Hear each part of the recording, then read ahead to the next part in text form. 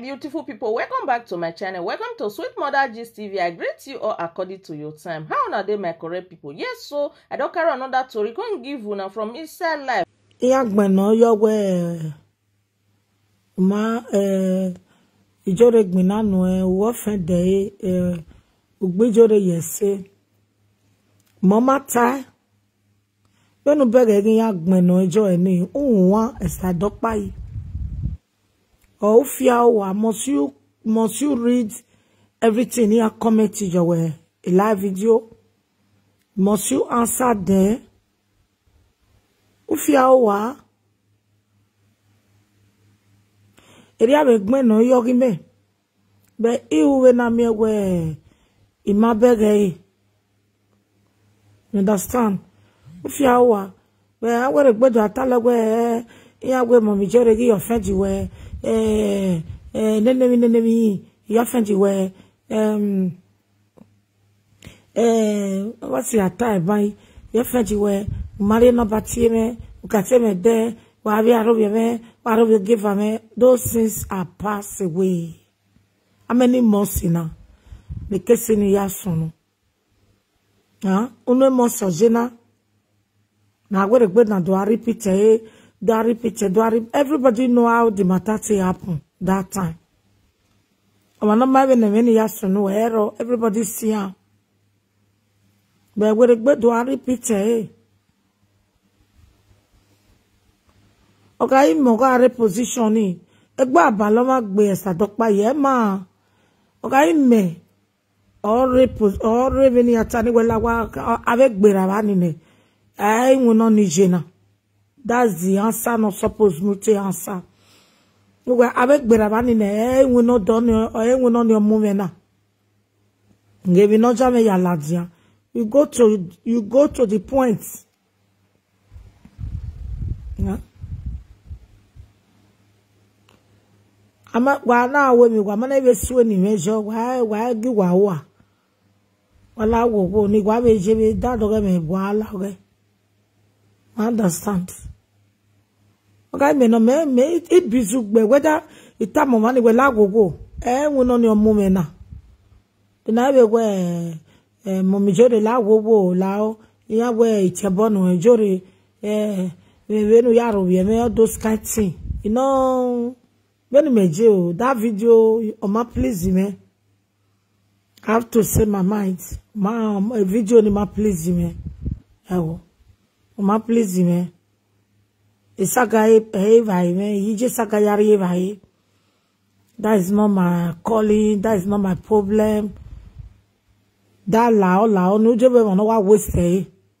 Ega no wa ya waste. Ega no ya wa se wa compose inwo agbon no so.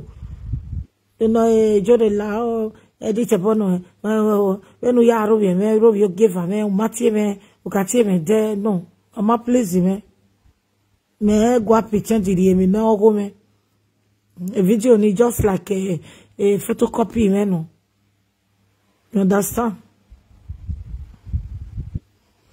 ama de please me at all because me we no done magi mu me magi we jere self me no sunu me magi me buy me no sunu ni I don't pass that place because life now e kenuri are wa go da o kia wa go da o na ri me buy all things o me set se kenuri you understand me sta dokpa yi.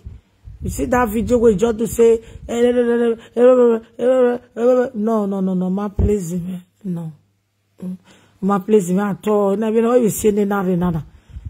They ma give a comment, must you read all the comment, must you my there, must you reply there. Every time, if I time me, if I call me ya time, but say I no be jo. But see me I be give video, me I don't care. I don't care. Any problem. I want a problem. Me problem. I don't have problem for Facebook. Facebook me de problem me at all. Facebook not to come play, come enjoy, come see things, come learn things. Now Facebook be to me. You understand? So let's go to the copyright matter when me ya ge o when me ya listen copyright wa bege a woman no be vie vie sisi vedero imi oba we video pa mama no ka o we ni aga me copyright jo eru abetebe ya address odu na no be we o betie copyright na moi comme me na we Facebook o go metin ago me control but iya verse wa be kun Rita Venezuela wa je na wa ko ewere esa dokpa iwe kun Rita wa ewere bo sa dokpa yi wa be gwan kede o be ya ri yeke mabege o mana iwe gba wa be ku kere ne ezo are agezo mi pe woto especially now total una ge wona ma eri so ma no popo me eri so ma no logo me wa we gwikere ube ko eweribo. You understand?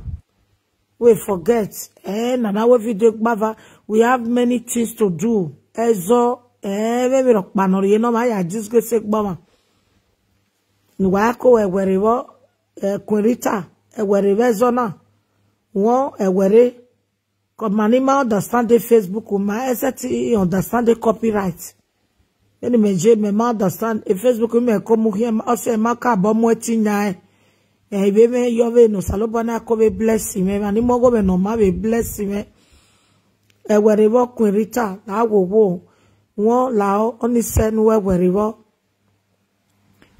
bo lao because even if copyright be page ya a video ya a video lao a copyright lao no see they to have understand we call it we lao a copyright lao rie among leji okpa ma oni sunu jo we copyright lao na tie me o mo mi jore gege mi na we no ko tie ori ti me be o be wa biata Rita viata ibe leni buwe if you adam yo keke other people like that even learn you know ina lo me lady na we when meje maybe na we ise ti fi anyagbe ma fi an go do prayer me fi an oge na go me tie di person ta ma we no ri yin ge copyright o ge go mu we maybe bakere the person be team or the person may pick a call bagay area ya we amo gbebere oni amo gbebere o wa be ezo na be 7 yan na wa ewere bo Rita village of song wa ewere ezo na o won oni se wa ewere cause oma be o da o be o ye kekere edi me ya wo go me oma no responsible oma no madama aka bo wa gwipe especially na ge wo ma ni we eyan problem inuje wa ba be takere be yana wa be ewe a lady of song o ye sagayari e bae Rita eje sagayari e bae ye me nguno bo we be nguno bo wa ko ewere be na if ave lovers me ya tama me we egun ayo me gige bana awaka call me we lady of songi owe video ya imi awe ina we dadani ya ibe duo ni awe na wa o be kan me be jena na do be imi ame for example na be do imi ame na be asie me be fie na jena na we ima wa ri gwa we saga and the saga vere ma e me copyright bia ka iketa bia ka sun me ma na te copyright ima won abe mu me hia ma wa ko e were bo be sebe zona lady of song ko e were bo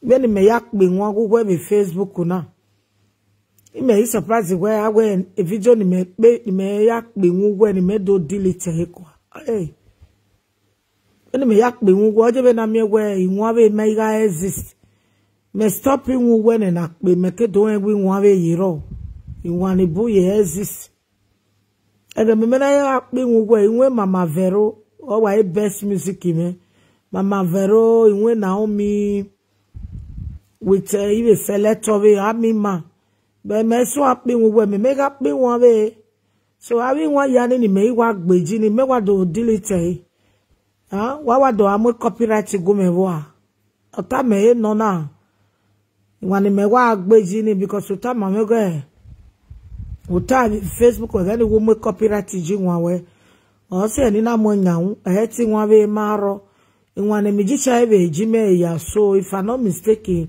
Ngwana ebe so ogbera 20 ti me abandon ni na pogwe lene na ije na o he do mo copyright do ni me a we abi nwa we ni pe a kini pe be YouTube kini pe be Facebook mi a sadopa yi wa mo copyright ni me a ota me ko no because it's one ministry when a man need anything problem.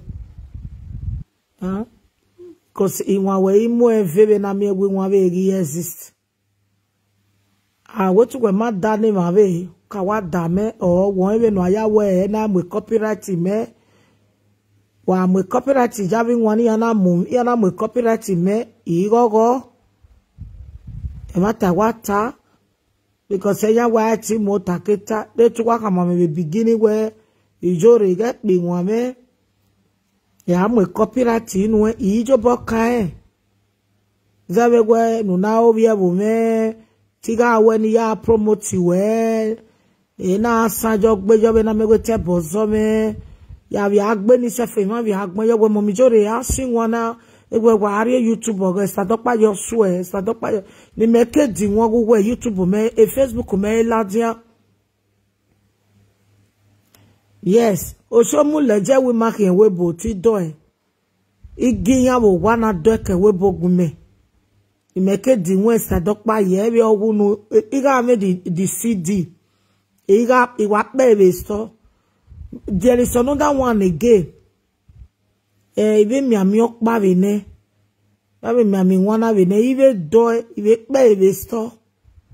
Avie ke seti gume be gani iwe wadi wana jome wadi wana jo ugmeso ya rekna na nge ke certificate jeson ya atami ya no hwe gi wani gwalo inwu we ti me doere so having one when me wa agbeji ni o wa he me copyright ni me a so dopa yi me do no water why we a video 10 minutes a video 20 minutes do wa mana ru de mari amana ru do wo meri ma anu de mari woman just because of when there is no other people no mwa wenya when ya mwa wenya o ma aro when wani do sayo monu when ya feel bodo when ya wa vati no evi nwa we am copyright mess adokpa yi do na we mume a problem miro o ise ya yo saloba boy ise ya ye ni ka ubo but iwe ni tama we bugia sona Koni me ya on since 2 days ya day wa owe. We ikbi wa we be page. Ikbe ebe YouTube me. Wa be ga kadore adeni ya wi give ikbi wa we magele give ikbe. Weti mo wo, yigi mo. You believe it wait time me we expire me. Cause eri e ko ya we mi me. Believe it time is expire. Koni kepi wa we iye ban. Umetie me dewu pakaka atiki gbava yes then so mu leje we mark en webo ni we na so ni na ye na Stephanie na avioka ya na put all those things e make such na touch me ina tiwe maybe we here rigere ina to no simi alagbode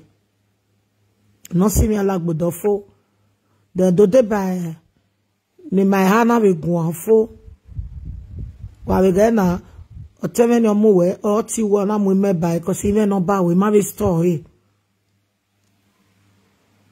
e promoting wa we we ado mo copyright jo we ke maybe we emi no sunu wa se na ite ye kpi nwa we eni ya mo me we nyaun o ma gio me o ma gie me o ma be gio me ma ya ze doni ye o ma gie me o ma be tie me de we ijore o do kpi nwa me nothing ti mo nyaun no ma e be di o word the error. Even many musicians have any boy we have more women we are na. So in West Adokpa Yokpa or Iwaro area we me ya wa mu wanya we wa mu nya wo mana we come ne o ibe ri boy Iyore ado wa we come on your fo wani bo wa watch me wa me we inwe woman aga Mama Vero Eka wa be wa naja what she can bear my weakness. But today if you not look at na you mo bo be bagay. So me mo wo me mani de problem at all. Me ma de problem me caso no bet. Tu wa here even mo copyright ni me a. Because we am copyright ji wan we. Ma bege ni wa pe ni we ni wa mo bo pe bo. Enwa we ya wa pe no wa we wa mo bo pe bo e mo copyright jo ni e mo copyright jo. Even there was a day in destiny ga atamo o wa magbe ya we wa we ya na that a copyright or affect on my page my easy e ga ni wa magbe je we bo ya na we video bo why which why a page my easy na build adwari go ni megwe Iyore promoting one me e be accept e be mana accept one yi pe make pe one hono mani amose one e one ga mana please me spirit me mana mo yi pe many musicians we don't make me we ya me wa like gbera iye gbe won ni like especially won we ni na sa we igaya je ke ni kede amati ametiti agbe me unda o ma izi o abegi won ni pe ni e mo copyright jo me imaye o imaye wa mo copyright jo ya ki egbe nu kaka boys Adokpa yi o da me sugbo loko ti agbo o ime mi rokpa ni awe awa bet emine ya man he afo begbe me ori eme because bega bi akpe wani 24 hours hono igba ewe live video it must to pe wani hono igba gbe live video it must to pe wani Mary Swama no jin wani ya go viral Umana temata usalobaro timu enyahu ide life me waje omo no gwa aje mi gbo titi ehin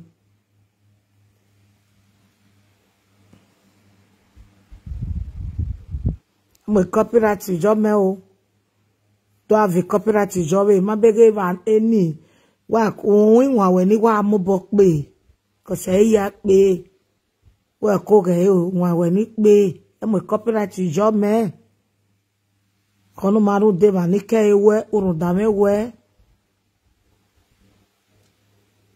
e ma so ke spent me ya ke jemi temi Italy mo mi Iyore promoting ya se gbe France e send ele WhatsApp go me mama la o even when ave go na be ni na juze phone ya pe so ma we na that send go me na we iri u la o ya gwa le mi ri enu e we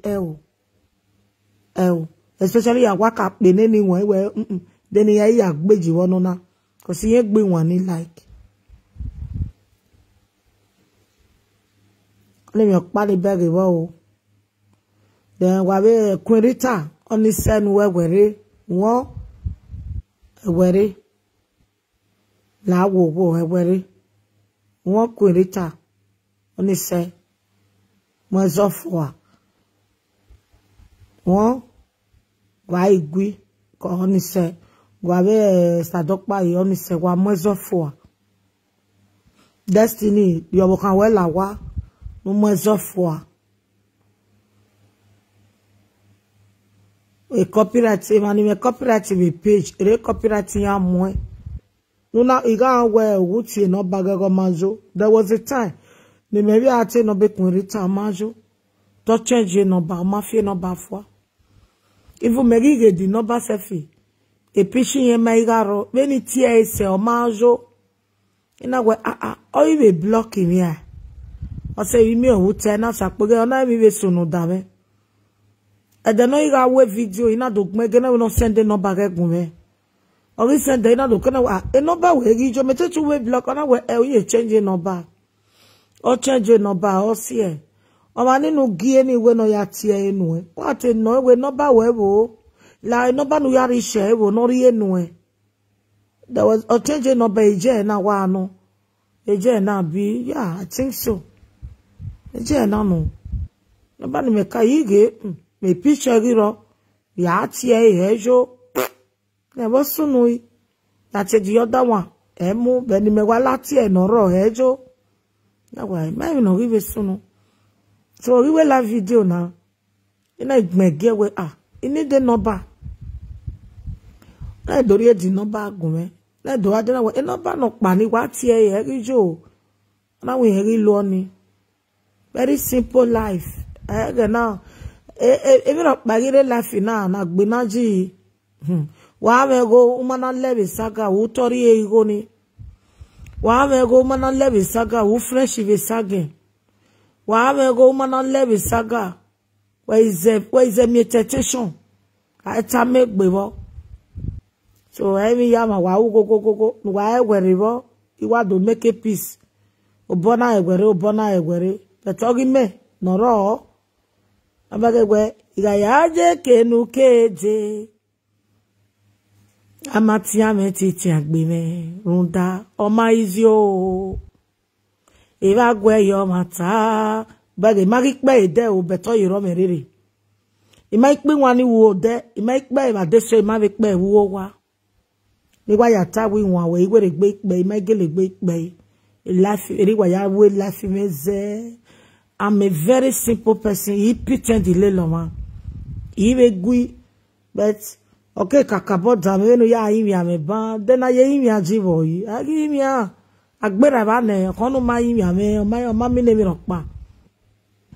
Maka ti egbe dana magwe amanega ti egbe salebe no so ama mi ne mi rokpa comment ya na ri wa bege o ma wa follow abi ani comment na a problem ya cause mana understand the Facebook comment abi comment yin use we yaro awe fieti agbera ba ni ne o megiro do we no zo magi mu me bi jeme life na ave ke na moerie ijeme magwe zo ye wu.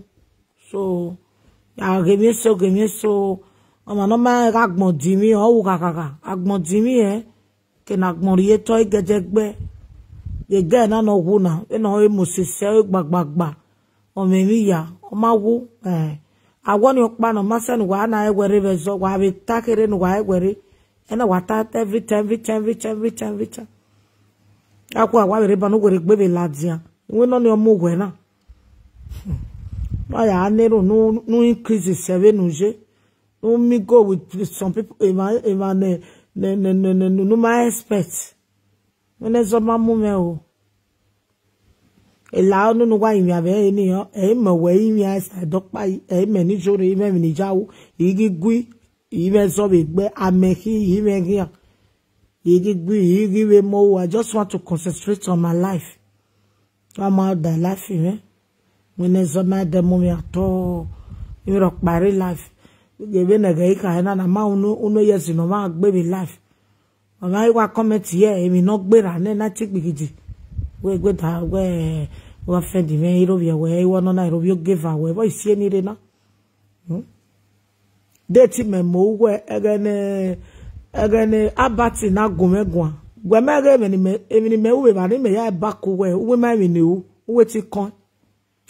Deti me mo we mi agwan yo na bati na ta we ru we ti ere we ti me no pa e ti do different we abo we ma me ni u e video ni me u kan bati no do we me ya support we e ga me ya ta we na gbode na temata de music we so net we ya praise erima eye ya na ipagbe bi total do we no we my renew so do I so ime zobeko owuro owe mume ime problem when the dad we wa fight life for we only no important ni ma do gwa lo wa gbon no si ma yabo ni ma mi e wo we ma mi e ba van ni mama mi e ba van ma mi e wo ta yi je zo yare ba yi o mo pa push me je zo me be push o mo pa ye zo no e ko e gwere bo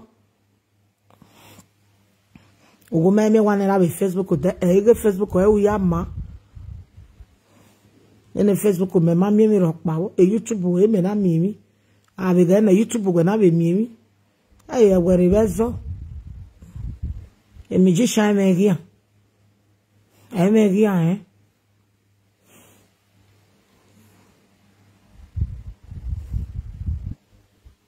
I mean, I understand the Jaw. I just Yahweh. It's sort of a video, so waro. The video no se mo passing the gume video na Yahweh video na gane joma yahu 3 years ago. I don't send the game, no, they make woman, ikele insult money. I mean, so no man wa museke mujona a woman big dream.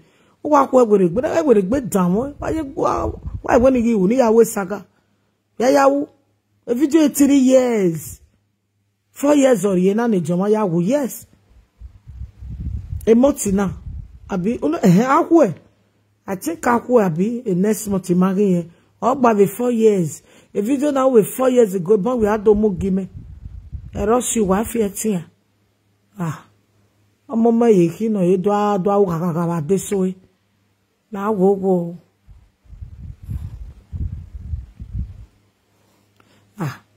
Omoka wa calling me go sadapa ye e video no ya yin jora e me o e mo nya yin ani o reject e masa me you no tie cause o ma no mo wo ma o ma yin ya wa ka yin ya meba o sunu ne just go e ma compose gbe me se let compose gbe me se really e video ni just go me o ma no my no wa gbon kede na be made the mistake iwe he so ona na be imi no maka ke me yiri ato imi okpari wa bege be Facebook na iya bege no support we o no like we ya o ni access on wa ni separate wa mai ni ya mi ewu we mai abe madan mai ni ya mi ama no bege ma ba mega agbo ma o si o ma Oma no bego ma be ma ga rugo logo ma osioma.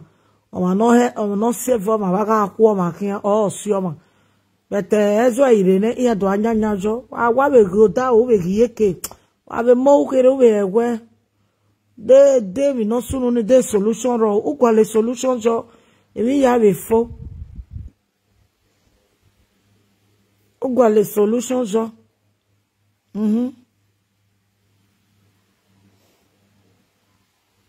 Le solution jo amne me pa na me solution ame go man na be da na no BV6 ma no me mo copyright jogo ni eto ni be la jona be accomplish ile bere ma bi na se be mi ogo ni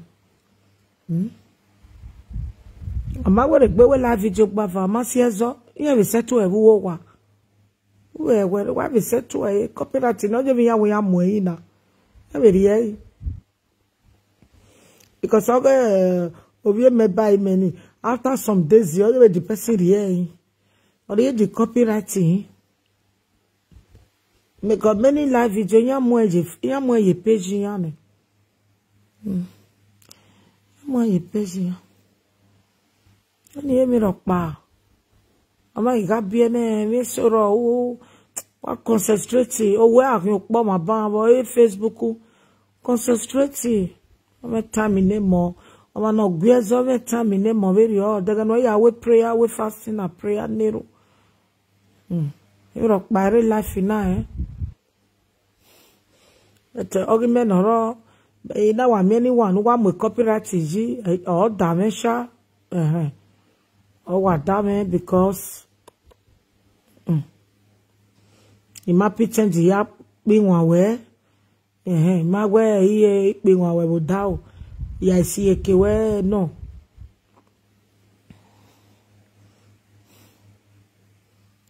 money the problem anyway you will live video na no ma do a comment iwe na me ri ma bere comment ya na wa mi the other fan we video pa o me we video o ma comment to ma ni call onare comment una kwa bi hari ati gbagbagbagbagbagbagbagba ije ma hari ati gbagbagbagba comment a video my de pronunciation magba I don't know una kwa bi react jo bana react ye comment ye video react ye comment ye even na react you o my call you if on already o ma no comment do ma ni do re ba no we are this o ma do we gan ke comment e ya no we gan no watch wa obu se o wa je ne gbe o jaju wa gbe live video we wa no wa eso yare koma eso ya fi se machine no gbodu no see blood ni ya fi se yeso gbe hospital o wa ja papon godo ya comment me no ma we wa no we wa ri total no we e cover we na go make ni we wa so waste energy we gba wa ri ati egene day anagi nye gbonye me ni o di days do na ge comment no comment go ma please we wa ko delete e wa ri efo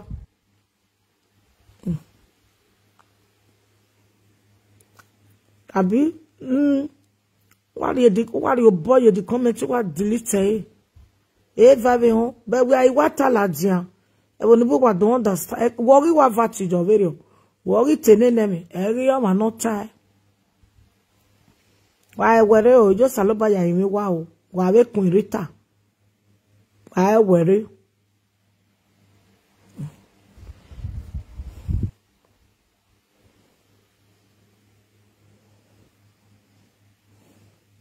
I wanna be one go wa ma go kwebe mase be o ma re copyright jo why bring it down wa contact money wa am copyright jo won go amana pe won we ma o si won o je ba ma no le ba e na mi no ri o o ma go na si won ma na pe o na mase salobo bless you another way onu ma mi go be ni one but God will bless you in another way ga na ya pe won agogwa o ya be gedege no bo o ya vi we ya la webo e ban wa do me copyright jo that bring that copyright down o ma gogo no reposition o ya le ba ebo ya sa me ne ma won so now we don't understand then now where anybody not really make copyright jo o in boss the manager we no or a secretary we no o in boss the person we are.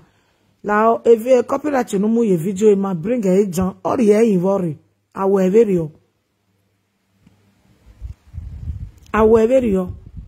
I'm over the way, but anyone can get Facebook why get dead, when the Facebook work below, so me not being one way. I get YouTube we are play when I be over.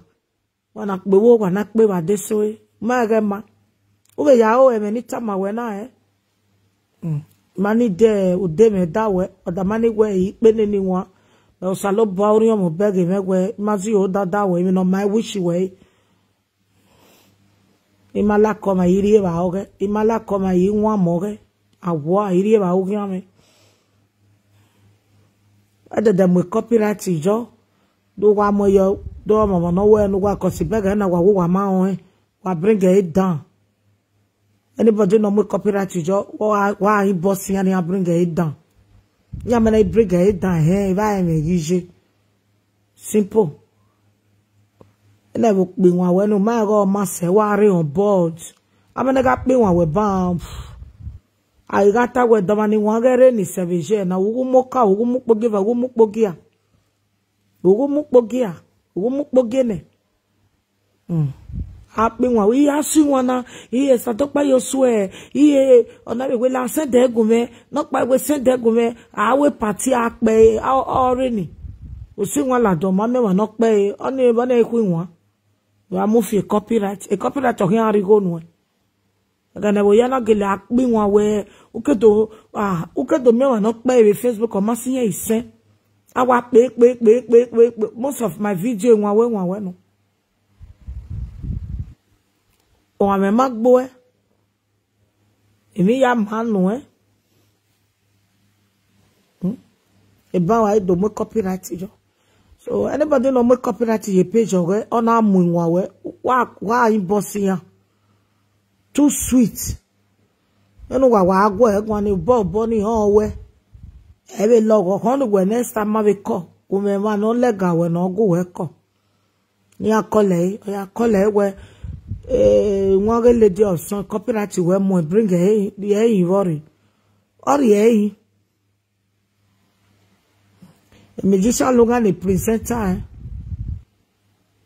awi ya na pe won rin agbo ma bege ya load won ye YouTube o pipipi a pe won we bodo agwa le ri YouTube e vo agwa gawe magician ya ni kai no de no me view we no we ya me view ro wa block e na ba wo me e ri o we ni na we love that when I go we gwana ina temata ma we wo me e ri o aga ne ya na so baby ga agu wero osaru 5 no eje mo gbe mo karun dawe awu mu eme we nya hu aga no ma bie aga ne Stephanie ne bona engage Stephanie osi ya ha no je mo gbe mo kan ba I make I owo yi mi ame no saloba meta ma me ni wu no so time awa be expire ba one thing me itama we na e mo copyright ji won we odoru pa we so ofo.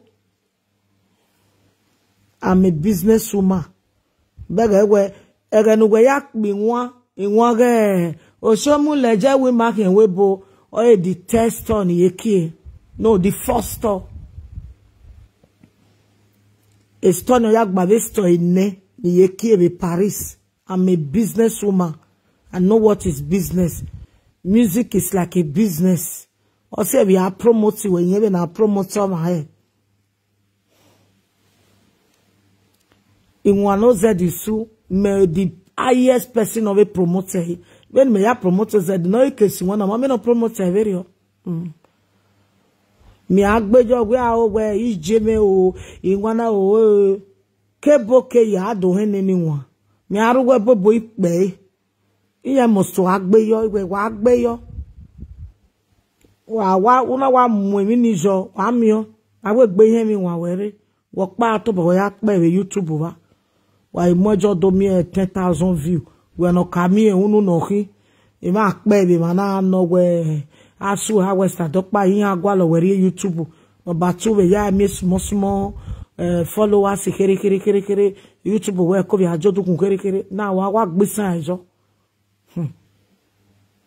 agbisan ejo e pape we maybe we ni na pe be page me ogo me amaka me itami ya ne ba we ni delete ya no control page me we ni delete kwa be na mi agbo ri anye ije me ke wu no se mi mo po give wu era gbon so mi no me o si aye mi ro paro na muri e mi o ti ma wu be je mi na vitale sharon gbogbo so me ma value anything but I'm just advising you as a sister as onyomo ni makere. Don't ever block your music. Because the music wa, if you go pay, if you go back pay, if you outside pay, it's between only bini. Why ya gbisa your born your foe? Oh, do I quick when I go one mag quick. Oh, do I quick when I got me my quick. Oh, do excuse me. Oh, do I quick when I got copying quick with YouTube wa? Yo, I copying am music ye.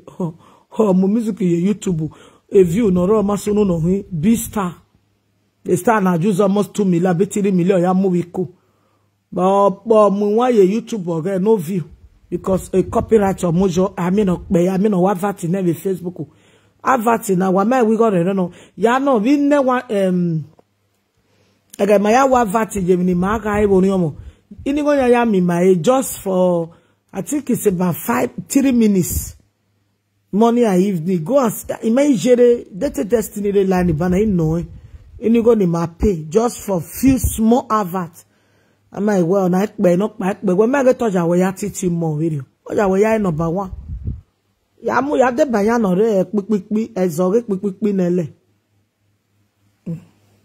uwe wu kama me we ya advice we ya advice re enu na I'm a business woman for the whole Paris a certain meme iya mamo ka we keni je business ni ya ku restaurant sa mai mi ro pa no etikie so o so mu le je we market we bo ege no ya a4 ene ni ga me so iya mamo we business ge je eni o Facebook me la jan be ni forget to go where la Facebook na mi ani ma 7 o je yan do feel la konpo ma so I was young gbe ako wa eweriwo wa we kun Rita wa ga igui oni se wa forget e were gbe be ladian kun Rita e ladian won lao sadopa ye ladian won we ni tana e ladian won wa eweriwo be o music we nu wa make up bring it down ma bring it down wa jimere wa jimere won wa jaji because masele pego yegbe if you dokpa na only Benin people na they play your music why can copyright it when you mugwe yare ni gwe mi won gwa magbere ni video when you mugwe yare ni Facebook gwe mi won akobegi yare ni itemata owe na otemata ma mi pon ya jiko oyinwa we na yare ni osalobo bless you in another way wa receive the blessing away of it we gbisa anjo ni ko kan mi ebe ba we mi emi o ma no ri ba ma gbo ma emi o ma paro no ri ba ma gbo ma ke gian we ke ya yen pe won we ka be ma no ka we yen re do pe onu no tajo ya nu di wan ni edo tare go wa gbisa anjo na yen gi jere oye mi nu hui ini we ma ni go na ya mo we ati ege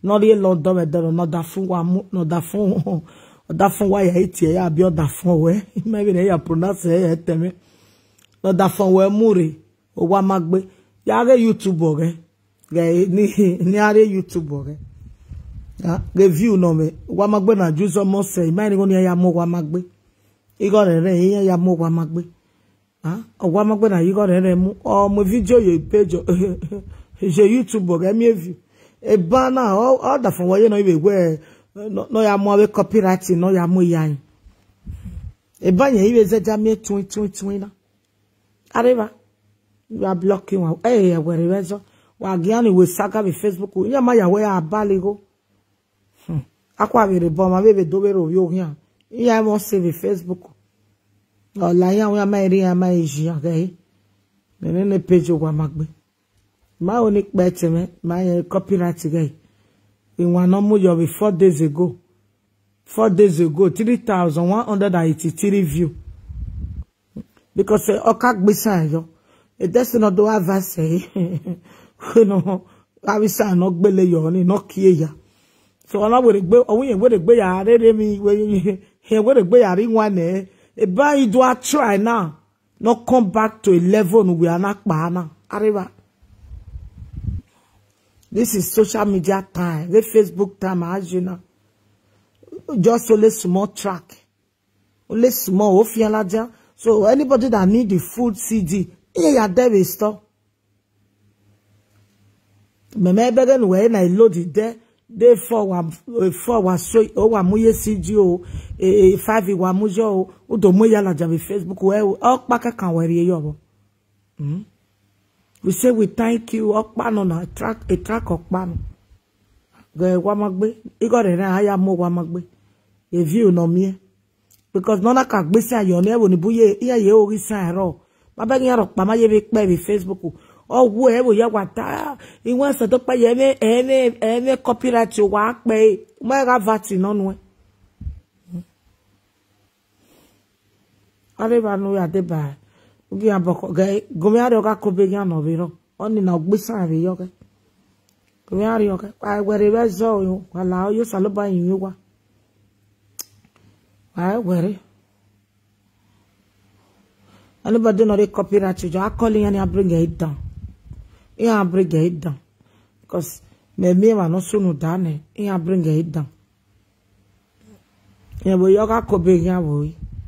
Na gwala de no wa go. Cause na me go we understand them anyta. To agbesa yo bet won I can music we go far. TV book be e won paro ege book be nothing. But I we do. Saloba we no saba ya bless we release e azen so na pe. Ya se gbe yan we se fi yan ege ni ya pe. Ya tiebo no na be Facebook wo wa ya pe. We me re se no kwa ya ezo igbo ni. E se no kwa do mine. Many people no tiebo no rob your way. But also wa no pe.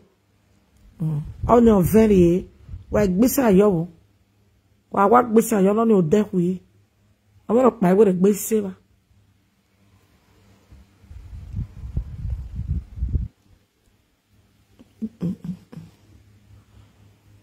Oga Kobegia Metebe Gualona. Goga me man, I mean not pay. The Stalio, I mean not pay. Only Bissani logger. I mean, no, Igia or your video why amigo. Ya Igia via magician on say 20 you with the habon. Eno imigo. One nowhere, 1 night, 20, 6,000 with 2 days, 7,000. You got it, eh? August a doc by you, my big. If not, say no, when I have a zedge where you can release and as them was so near Kayan Wekaya. Now I have beside you. For your good, though. Apa wa ma be so ni meje me na ige be gun ayo ise ti gba la ma teme igi omomo iwa me ya mu yen ne enwe ne zo imo me na copyright ati yen ri goge Naomi ko we ke Naomi aka e musician igwe ni educate we twin ya goge Naomi ni Naomi ke si won ba gbon eye ba. But for people think when my promoting when mama promoting when Naomi very high. Eti me wa gbe na me te bozo me. Eti me wa fie bodo. Ya wa si le go de Ghana ni. Si le go de Ghana je gbe na ido asan yo sare de garage. Abuwe iga abetu weti wanyo. Oh ise Morocco na la avati ga wonu ni. But you will not understand. You think that the way na me know, you ni Western. Iga agogo wa be mi oku obi oni omo no lads na iga agogo ji but at the end of the day my me no here easy my me no here easy o kanya kosalobo erite o eji we come my me no here easy Facebook o gbegbe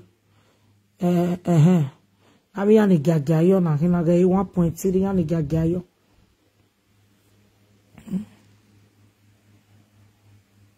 Yani gagayo yen wa me view kwa mi oge boy nana oge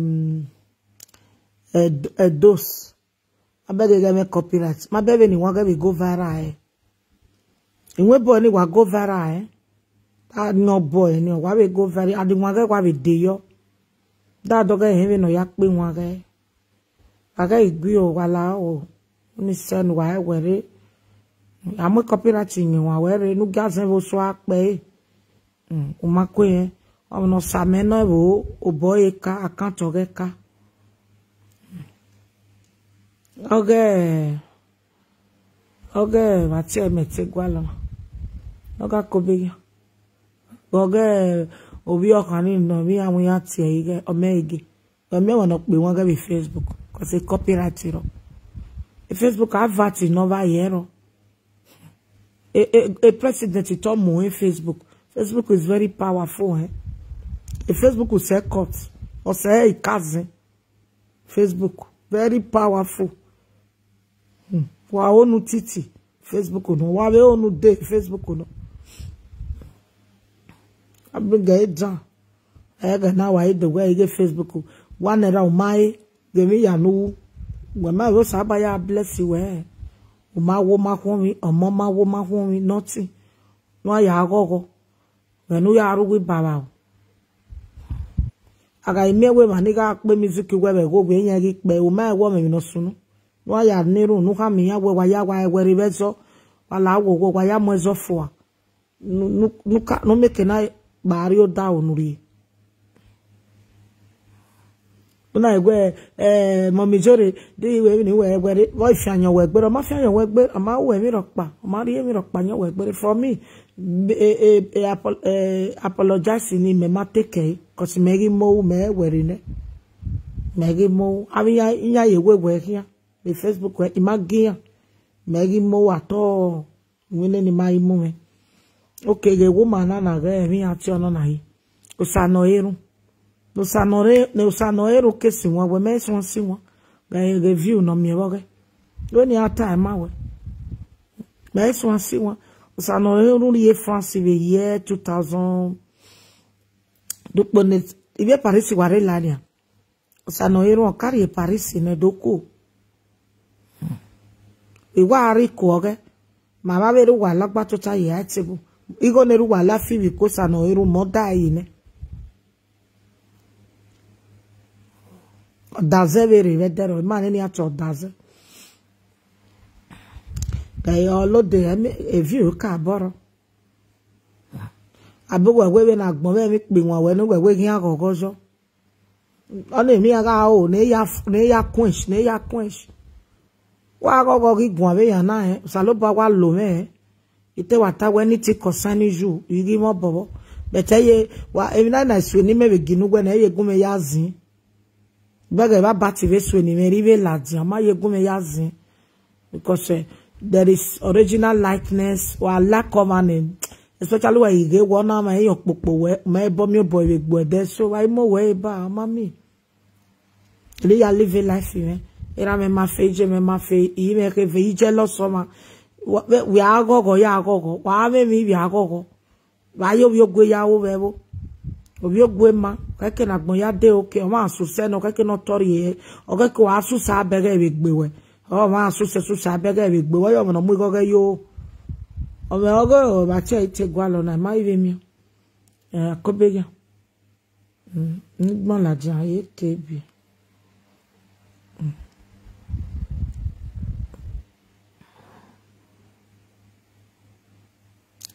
ọmọ tí e bi je mega wa eyan si me kiana ko be ga bi ya ti abati bere la ni betero re la era we su ni me ina imana be la jan do different we ba na we mata o ni be me bita ina be la aga na ije na bi me ba me agi mu me je meeting iya gi ko emi ya kwa fe wori e be salt and water anona ni mewu na ya like e ko se ma we saga ga saga no ba ya wa be ro bi me we was e ti aro bi me ya mo ya wa be mo ngwe wana bi o mi jore la o ma gu e ko bi ari ya o me e jime e so wa vie wa pa ma valo me iwa me ma ni valo me Iwa me mani valo me ni je me ya gwo mako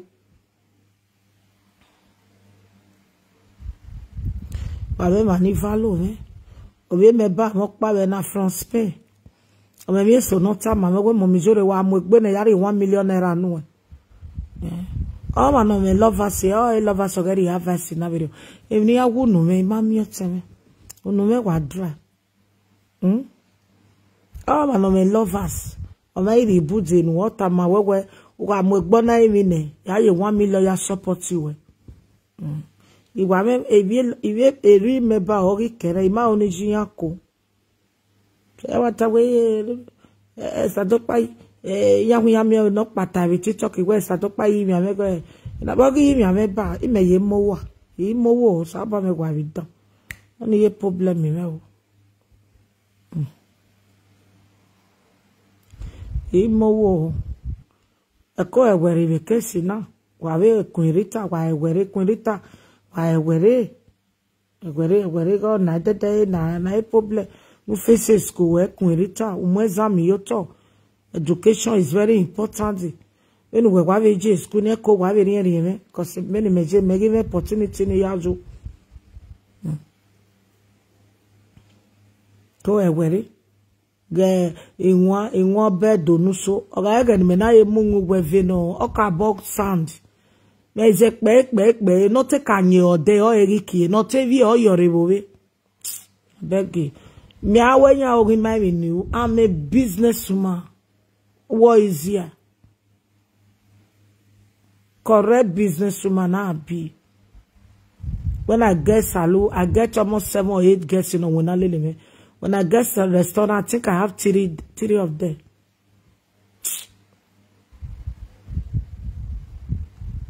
Yeah.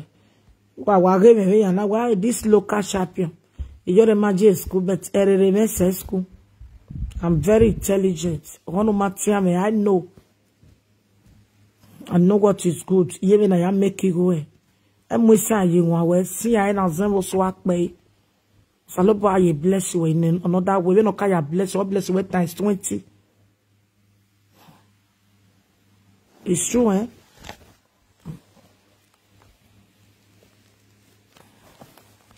I'm jage ya gwale na ya wunu. Uno me wa dry be wo me tell. Ma me the better one or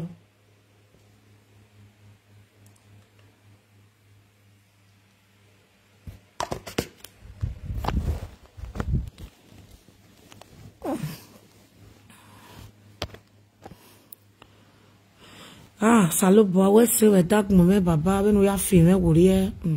We me ni wa gwa lo sin. Ge bi ma. Me na do alo yoyo. Yoyo na hina. Begay. Oni re sadi ojo.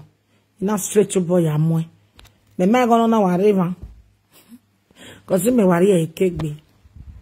Like na ya wo no you know ya fresh. You know ya valor. Una good morning, my people. I would like to marry you, mommy. Ya mugo yo mo. Ya mira me. Ari dunaka wasi dunaka ugo to ado mugo yo mo. Me mani demila. Wa wa dokoko uko. Bi okoko uko ya tie. Austin Osato. Dokoko uko ne twin. Denu ya mugo yijoro. Eto amare ijo. Hey, it is well. Wa marry Iyore.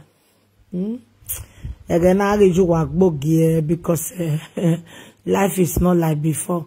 Do we akoko ne 20? Okoko ni ya webo ne 20 no ro ni don we amugo yomo. Wa se wega ugo gwali dunaka.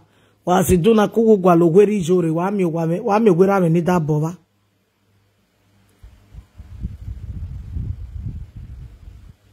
Any place you know no problem. I can know you are there. My beggar will not go me cheap here. Me mani jijo ko, imani dokburu, imani de we, imani de kita, imani de mila. What do you call it 20? You 200 naira yakinyo. Dog and ma eteme. Ne 20 no more ne no koko adabi any that small one in or no rulele lijebi yekeni. Don't mugie or kag bogi ma bi junaka. Canada, I don't care. Canada, who Canada happy? I don't care. Not be by Canada. Okay? I don't care. If me I say I want to go Canada, na go. Canada not be my problem. I'm a rego to be Canada. Arego to be Canada. Tamame deta rego to be Canada. No go be here. I wina. I me wuna wuna. Eme lao, we lo Canada for. We lo Canada for. We mama ko we like. When I wear EJ Salt and Water Ministry, we do vukba. We say, Emana na ri ege ime keniri. Ijanugwa. Ni yala webo me change country there. Ni me yala webo me change country there. Boy ku me here. I'm okay here. Yet I swam square one. Do ye a bomb mad do I swim square one webo ilana veni. I want to enjoy ye ote second Osaka. Awa yamugo yomomu. O wera meru dunaka. ma be me mo wo me le mo wa me le obi dunaka wa se wega owori dunaka gbon yo to wa se dunaka wo gba logo moze wa se wa mi o ka gba ma ba mo koko na we to do mu go yo mo igoro pa ro mo okay ya mi ewe ya we tie me gwa ni ma mi ewe ya igwe ni ya mi ewe okay e danyo bai obi koko ne 20 okpa wa dem gi ela video na why we no see any na wa gelewe I get tebe wa kwa ya we I wa finish YouTube ne na wa re bai so if I na imana digest or affect maybe have here. So the only way to digest now to do small live video. So you can tell only 1 hour or digest. You get one enjoy by any sha. You be by any money black boy. A black boy no give na. A black boy no jingwina o. Black boy no jingwina. But you have to come with yeah, mom, well, Nick Banoy, I'm going to walking on walking area. La do gelem with Benoit here. Ilelewe. My beggar will not go make cheap here. He have 1 naira, Uriania. Or you can connect 20 of power 1 money. Why money and we are Canada, where see me a okay. The only two here are me. Wow, watching maybe live video. We will call it like me. Wow, watching maybe YouTube. Okay. Wow, watching maybe YouTube. My people, I'm not gonna real wow. Understand the life. You will be happy. Me, I need peace of mind though. I need when you marry me or Kobeya. Then when I YouTuber Kobeya, mammy. After 4, I get work here, my baby. I worry, I like ya. I be with you. That's what I go to no one. I'm not buying a rejory, not buying. Why don't get them a be? He blame what walk back whenever we are like it.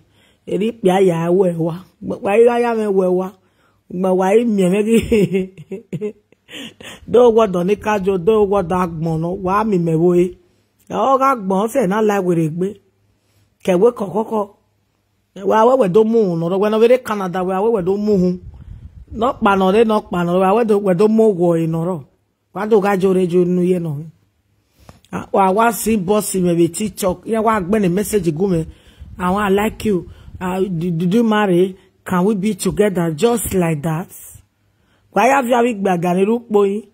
Me what me jena why have you any rook book? Ben I walk one and I guess my rook book, mona go married there. Only one important, you know, why I am and the rook. Il y a vous séparer ici Italy et Spain. Those 3 countries. Our guys they do a shower. More go carry them for them. Wa marry ya. Many jore no more bag money. Ya ni me here maybe ni here me ya. Ya mami go ya pay go. Wa amu ya yo go wa no go pay go wa ni ya. Why do you why disturb me?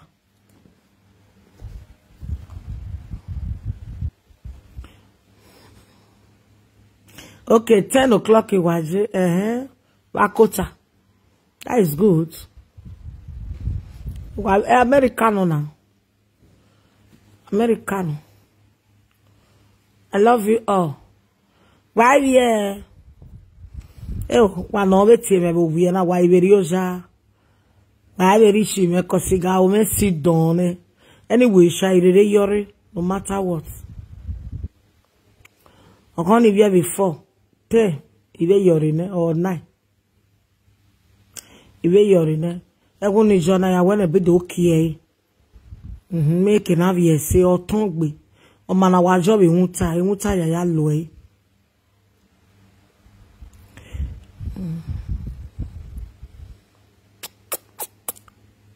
I love you. May I sing for now? I love you. I love you. I love you. Eh? You see, you want play love? Eh, jore mi odo. Wa gewi gbodo gbe pa yo ohun. Osin. Wa gewi gbodo gbe pa yo ohun. Abeti wa beja se ko bi gbo be se bi ayi ne. Uwe jaji. Uwe jaji go big busemi ai. Uwe de bayani bi ta yan bi Facebook go big bu lefi me. Because it pa radio wa me. My people. So it's time now. Please marry me. If you want me, I marry you. Send me 500 euro. Take my account number. May I give you my account number? Put 500 euro first. May I take do chopping? Okay? I only marry you. Send me 500 euro. Because I'm not know where I go. A little while. I'm not. Also, I guess it's talking. Are you wanna? Me and I wanna send you go gear. Send me 500 euro. May I take do chopping? I get things when I want buy. What the 500 euro ni go make? I had the orange juice. Well, call me. Now you go call me, not be me go call you. Wait till when go the 500 euro you go. 500 euro not be anything for Canada. Okay. I want to America carry 200 in the maybe no there. 200 with 500 only okpa. While the 500 the many out there me you jowa. Ni iwa area is to Africa store ni adela. I'll buy to 1 goat, 1 carton of turkey, 1 carton of fish, 2 carton of tilapia, 1 carton of scubion. Scubion, I think that is something I want to be big one. I want them. Then 1 bag of rice, 500 euro go reach. Okay. Send me 500 euro. Then stash. Cow tail. Cow leg. One of my member carry crayfish. If you amoye be varia gume, vie gume, we know the una fair na show una for YouTube. It's enough for a war is enough for. I know if you stand up, I've come show. If you see, it's enough for. Oh my God. Igiri wo ban. Iye say never. Cause he more ye train, no making out dry. Imagine you have to when you drive. We wear na. You vena drive. Then I'm where you buy. Paris is enough for. Oh you know, bene mama evli wa be viogun. What gonna me for? So, gwale 500 euro ye gume. Okay, near the African store, near the limit do yo. A coyote, at least see what the coyote no say 10. Iya wa gia coyote orima. Iwa de lawe mi no bu. Imani de ye mani do ye. Mani de beba ye mani de dry fish. Imeni yane. Mani dog bolo. Then I'll buy suya pepper. I'll buy red oil, granite oil. So, gwale 500 iri gume. Ugma sopo metire oge joke. Wage bongele iri gume. Eri gume kwa robe duana me we Iyore wi amare me egbe ne baby mo pata be na. We bon na wi amare yen na ri go ne. Imaka ma we ge amare we ti go nu jamais. Igba no we do abo mi go pe abegbe. Saba me lao. Iwe no jamais ya deliver Africa yo wa simple. Ni make na mo 20 kilo.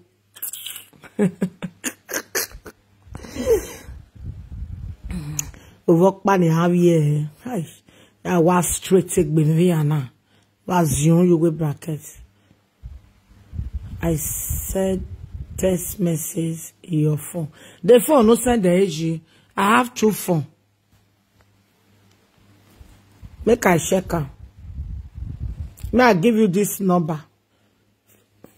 We are getting me 500 in a me way.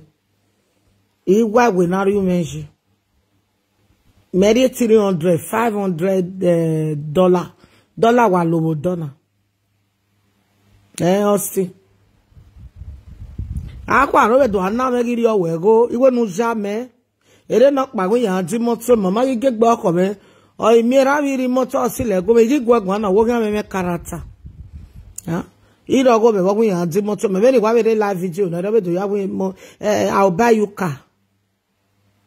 Ni ya vanya na imagi we gbe mi akpagiri ka we WhatsApp me. Unu gwa agba ado ni na. Do wa je mi me gwa ija me. Esi sa wa son ti egbe be YouTube ba. Wa ya ma enjoy. So wa bi aje mi mama de mi no ya.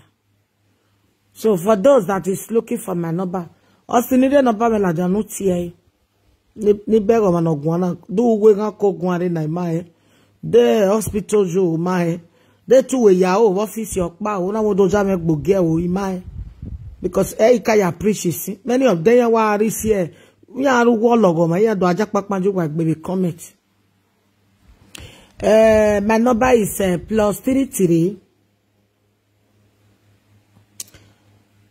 605 802 389 +33 605 802389. Tieme nu sende me baba na. Da we da kante we bo gwalo or Nigeria gwalo anyone who like. Already 500 dijo. So that tomorrow morning me I drive go buy the things. Ya we delona ya mo elaja be Facebook nu we bere. Ya video he go we ya deliver ene. Okay? A marriage yoka wa la koko. Aka vigo ne. Uka dele mi mene wa mwigo me vene bo mwigo no ma. Wa pray yo go salobo wa mo me yerun. Be wa invest. You are going to take gold me. After this 500 euro, you get one gold when I see for Sister Joy hand. He said na 4,500. You can't buy me that gold. Well, quite deli me anything you really like. You pass exam me phone bank. The car when I want buy, you will see buy for me. Okay? So what quite invest? I invest in no why you book can where I want marry you. I want marry you. Again that I do any. Adole la vida. Later. We tie babana. We dere Canada. We camp Italy. Ore Napoli. You were there inside camp for Napoli.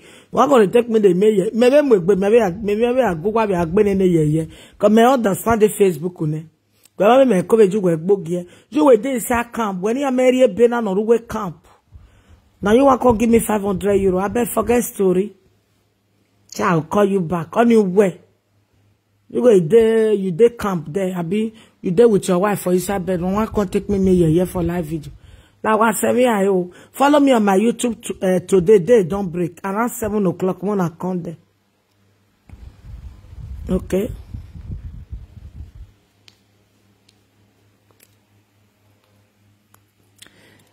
We will not see him. You see, Egarina Amesto. Emanibu, I am in Canada. Call me, make I see the background of Canada. You were there, Italy, you there camp. Call me, make I see her. Call me on video, call me, I see you. Okay? So, all in Akberaba. People call to tell me, say, Okwoni wo bonokba, Egbe va yoto.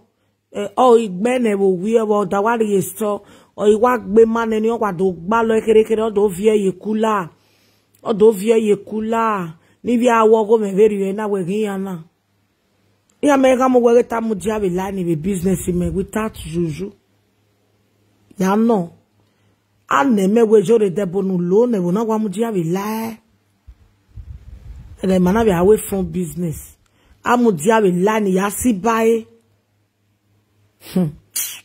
I know where the bonulo. I'm a woman ya pesto. So, all money. Here where a manag be yoto. Or lugan a manadag be bo boni. Imakwe. When you are ready, say, what be yoto? Ma waro wa woman, ni mana web el. When you yari by rebu, where yari no wa. Okay, Kiribu. I will be my yoto in a becky jiabo. Ina gbeke jiabo. Iya na do atagwe yi. Na juju, na shi de juice, na juju. Ni agbebo we yan gi kion efo. Iya we gbeke pe ke the next day. If you woman na do hen we mano de yan hen ya. We are one sister me baba no we Iyore one la mama gbe mame iwa la ko ni wa mu report Iyore. Iwa mu report Iyore. Iwe gbe we ni gbe yo to o ma hia e later never. Ukpuro ni ya ma e meten euro we ke ina ge go be pologbe iwe to bo me file ye ko. E wari e wo no no me na mo de no pesi sekere yin wori iwa file we ye ko. Eri yawe ogbe so e awa be de yo me awa be awa fo e be say 2 minutes o ma be wa be re you're the one of Paris la mo manima o we no wa we my va o my we gbe be la ko ni we gbe ma be itoria ya mo mare e ma zigogo won me azigogo we ne me de gbo ni sie customary anya ni kai Michael Ema ile kolobe no ge mano maga ogo me ye iwaye roba ni fian no wa de neat irara o na narara ni egbe na muna be baba no ye na mai o wa ye roba fian de neat de va wa no ka wa fian pa we gberi opa nyanwe then dazaino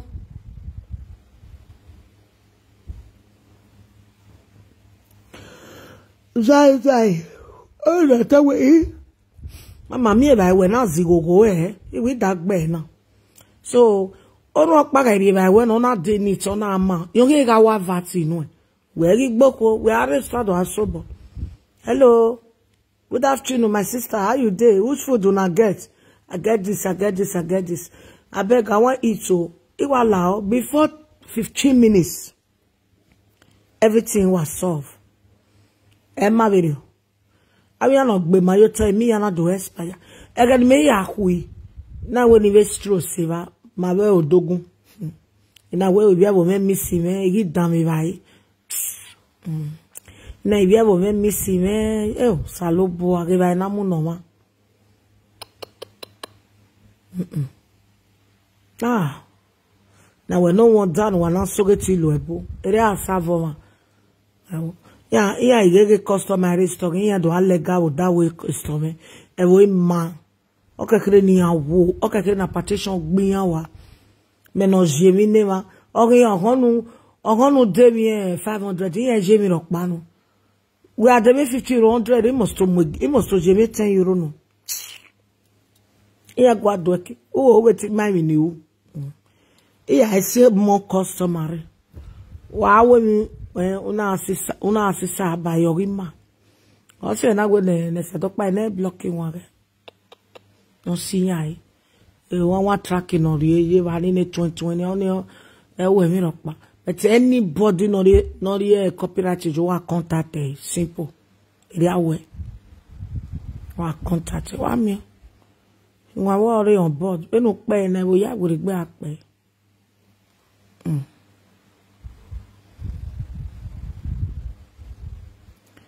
I am going to surprise you, Mommy Iyore. I already have your number. You go surprise me. We shall see. We shall see. You were they come for Italy. You are going to take me the mayor here. We shall see. If it still happen like this, Madam Esther, you dayline. Now you be my weakness. You have a tie. We also no go me dokpa. Ona we not buy na we no 500 many ya dele mi Africa food you wa ogeleri egume ya we ta you na know me na o ma je if I say person buy me something not be fake o na real no na real na so my member they do some of them they're not decision for where I dey not be bag of clothes one mommy can give me from Benin Kingdom up to today years.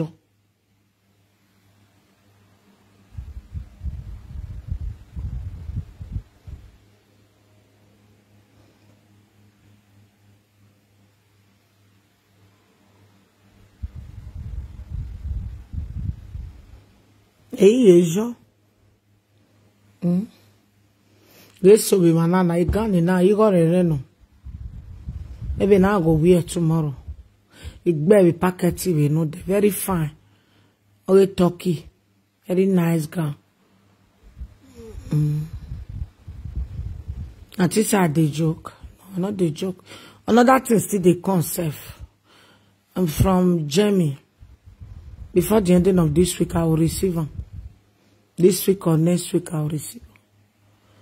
If I start my program like the people, they dash me things. Because he me I go, I'm sorry about where mom just go me one time he me we go. So I want to we me go. Oh boy, ka.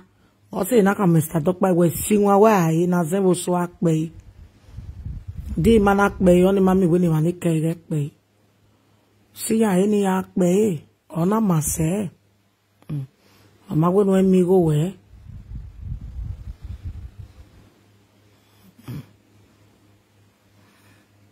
Again, I go baby na akpe. Uma baby no achieve. No ayebe. Ona guy we ugele gbe na ye life we ugele strong go. No ayebe no ye be sonny times 2.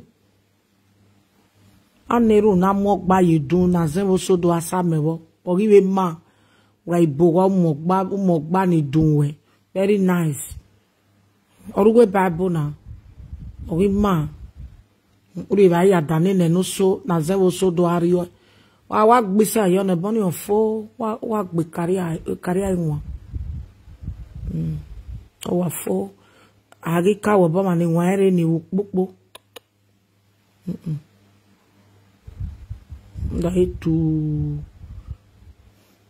aga no ma ya mi wan we do gbera wi dede no si wan na ya wi we ma mi o ima e o a si wan na yi we ma we la si o so yi ima e o ma be mi wan no pe ma be ke e ma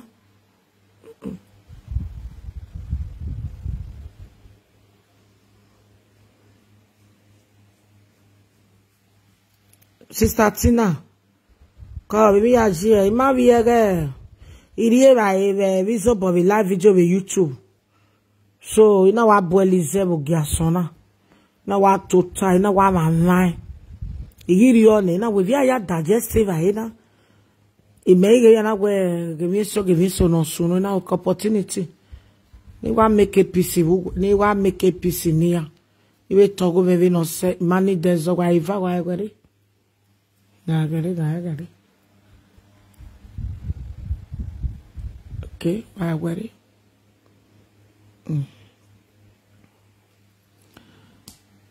Wala ibe ye cooperative gbe page me o ma de mi noria. Ma de mi noria. E wo ma paro no ga me page o wu na. Again na no wu na we ma be go no followers no me. Ama we ma wu e page o wu. So I no care. No care.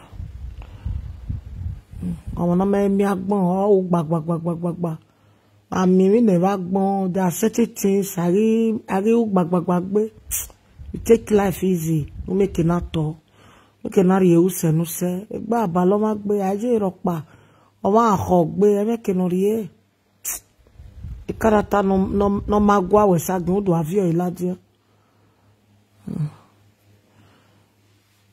so wa baba yi o Sister Tina ibi mebo egberan wa uwe tie me wo sunu uwe tete ati me uwe to me e par Iyore France ya abugu were France jo momo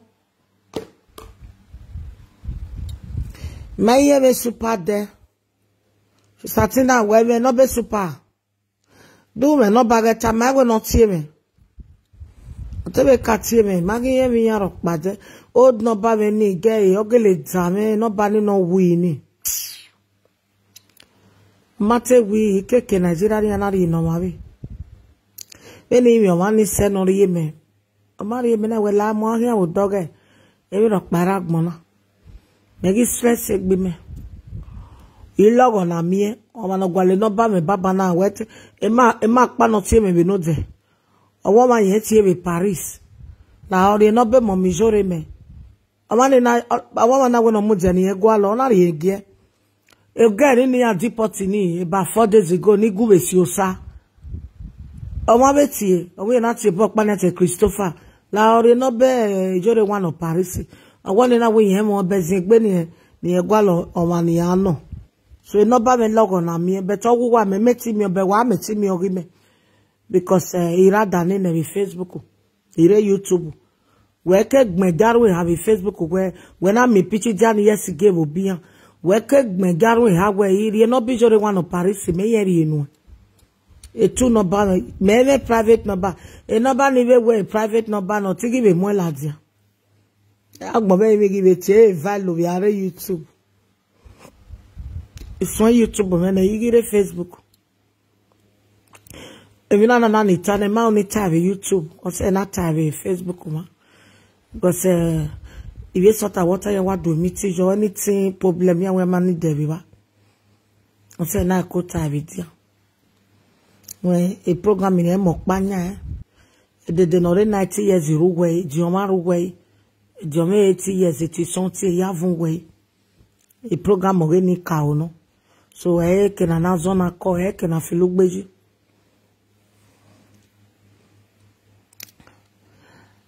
Agena mami yaku na ya wega ikuboge ije ikuboge omase. Agena mami yaku na ya hon ikuboge ije ikuboge omase. Oge only no respect no no time ibere live video na we do atime. Ya block it we will block you. Maybe no we send a number when I may block. Hey super when here. Call good morning my darling. Do atime una rovio gya me Facebook rovio me ya imi ogya we ya ogya we ni matama when we atebo na una ya imi ya fefe we imi ya ma o e che ma me na yeso ya u bet una wo atedo ya me ya de. Unu mamie be gbe me una tale ya wa do ati me megi be mo o la o ma no ri no respect ni wagume yin igi mo igi gui but imagi yo ni mai ti no be gbe iwe me ba me ro pa gi be gui e Christian ma hin ma mo o pe but imagi yo no guti no ba me imagi yo we na do akole gbe no ka aje ogele seme mo me imagine day imagine day agbera ba ni ne imagine day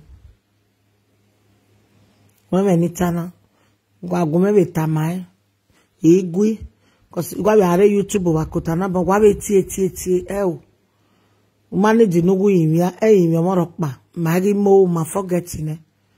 I just want to be on my own. You only want to go me. You only want to go me. My gwalezo. Wagati me ya na ya block you way again. Cause me was surprise me. Take me be block you when. My no ban way ya lobo na. Ay ti me o. My gwalo. Wo. Cause me block you we no de me ma. Oje we no be value no me. Ay ti me. Yo saloba wa imi awo yigi gui. They no ite be do ta be live video. If you sort of water my mo but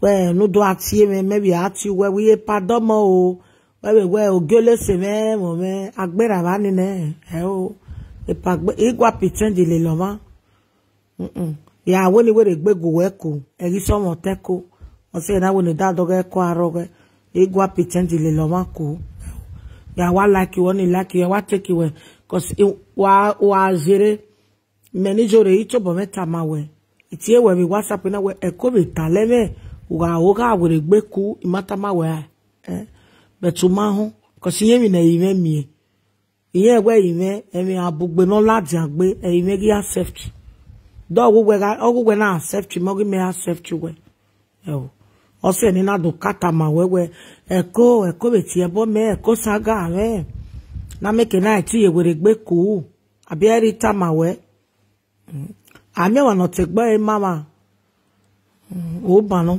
o te waga tane ori Paris o ma home wu home o mo bome every day tale waga talo una ari okuta no mari blessing nu okuta na egun okuta na pa yin to okuta nu ma ge ne boya we yiva all those magic konori French people say konori you know.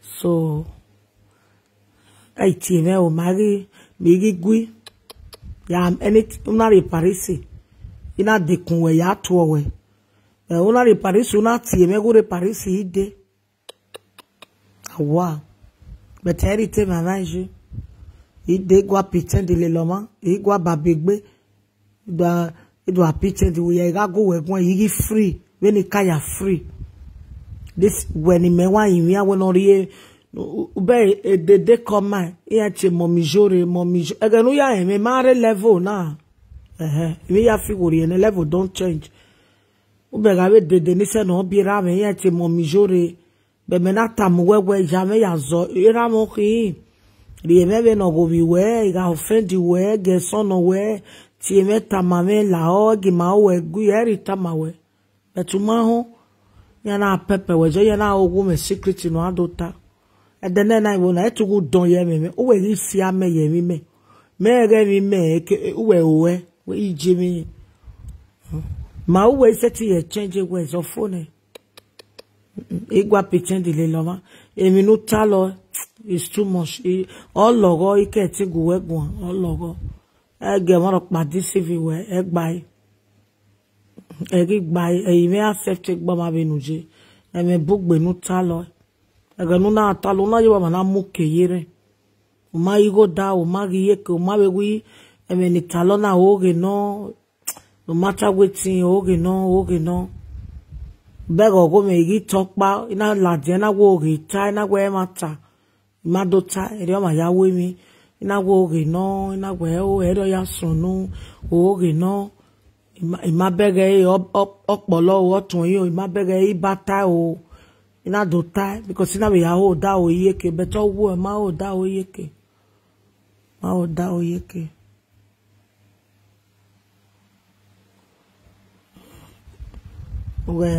we do ti me before me do pick o even spirit ni eti sunu egiro mo ri oni mo fun we no o wa ha me maybe the time gari ota but was call me was zingbe you said to have a free mind e no na e kon hon we gbegbe